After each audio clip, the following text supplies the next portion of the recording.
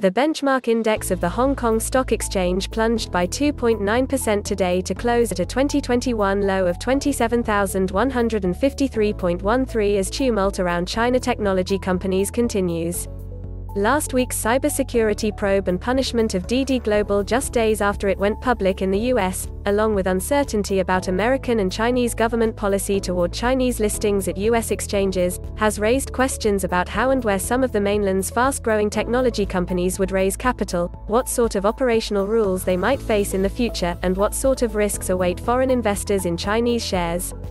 That list doesn't even include questions about future enforcement of anti-monopoly rules in China against the country's biggest tech firms following new fines, albeit it's small-sized, this week against Alibaba and 21 others for past merger irregularities.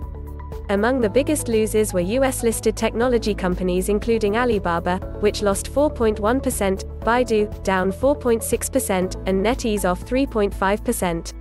Losses weren't confined to only US-listed businesses, however. Short-form video platform Kuaishou, which trades only in Hong Kong, continued a summer swoon, losing 3% to 160 Hong Kong dollars. It traded as high as 415 Hong Kong dollars earlier this year. Electric vehicle suppliers that had been market favorites in the past year are now facing concerns that they may also become caught up in new rules. XPeng, which sold shares this month at 165 Hong Kong dollars in a secondary listing in Hong Kong, plunged by 8% to close at 151 Hong Kong dollars and 50 cents. DiDi, whose plunge in the US this week has triggered lawsuits and set off a political firestorm among China critics in Washington, D.C. that want tougher scrutiny for mainland listings, lost another 4.6% yesterday in New York trade on Wednesday. It fell another 4.7% in aftermarket trade, leading investors in its IPO deeper in the red.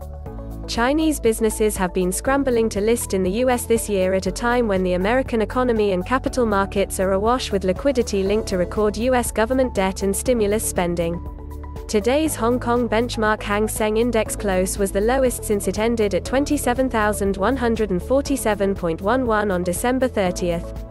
DiDi's $3 billion options payday. Who might have gained?